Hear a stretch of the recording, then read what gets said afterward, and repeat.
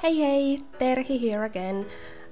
Today I'm playing with Hipke Club June kits, and the theme is about using colors. But before talking about this scrapbook process, I would like to introduce you to our new family member. This dog is called Helmi, and she will live in our family for the next 6 months. Her owner is going to abroad and couldn't take her with her, so we have a Moose big sister in the house, and it's really nice to have 2 dogs here. And of course I needed to do some kind of welcoming scrapbook layout for this lovely dog. The theme of today is using colors, and the colors goes perfectly with the dog personality because she is quite like a queen or something. She has opinions about everything, and this scrapbook layout will present her perfectly. I started with adding some really thin coat of clear gesso to the background just to make sure the cardstock won't suck all the colors I'm adding, and then I added some mist and water drops and mist and water drops many times, and kind of carefully, because I didn't want to cover the whole piece with the mist, and also because I'm using pink mist and yellow mist. If I'm adding them on top of each other, I will have some kind of orange layout, and that's something I didn't want to have. So I let it air dry for a while because I wanted to receive these nice patterns which I will receive when I get it some kind of natural dry. Then I also made a paste out of May Hip Kit color kit texture paste, and added this same pink mist to the paste, and received this nice really light pink paste. And I used this stencil which was exclusive for Hipke Club. I think Kim Watson designed it because it's so perfect, and Kim always does perfect products. So then I took a lot of papers and made a really heavy paper cluster.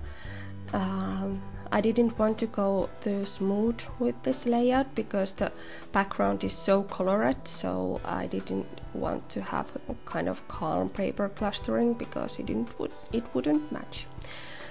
So I have many layers on the layout right now, and I will add even more. I like the picture because the dog is black, so it's really easy to add lots of different colors around it, even though it's not black and white picture. We had a lot of these nice ephemeras, exclusive ephemeras in June kits, and I wanted to use these flowers to this layout to embellish the layout, because Helmi is a girl and girls like flowers, right? I also wanted to add quite a lot of text. This layout is actually a lot of everything. So I added some ephemera text, this friendship word, and then I added these little stickers, and on top of everything I will add this happy thoughts title. I usually don't use this much of different fonts and different kind of text in the same layout, but this was exception because it really, well, I had my inspiration and I let it come. So that's why this layout is full of text. And I wanted to some kind of added to welcome darling text, because I want to remember about this waiting and new stage of life thing when I see this layout in my albums. About albums, I got a question if I would do some kind of album flip through video, and it's in progress because I need to put my layouts to album, and then I can do some kind of flip through video. So if you wait for a while, week or two or month or two, I will do that, but you need to wait for a while.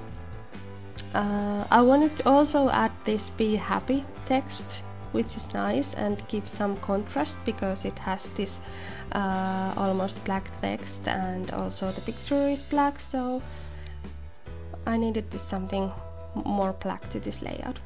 And "be happy" is really something I hope this dog will be when she lives with us for a while. I added some mist drops, and then I thought I want to add even something more for this title, and this glossy accent glue will do the trick. It will give some texture and dimension for the title, and I actually thought about some kind of crackle glue, but I didn't have any, so I decided to go with glossy one. And that was it. It has many stages or phrases or whatever the word is during the process, but I really like the results. It's full of everything and it's really heavy, but it's also bright and happy, and I'm happy now. So thank you for watching, and next week we will see some much more lighter layouts. So thanks for watching this. We'll see you soon again. Bye!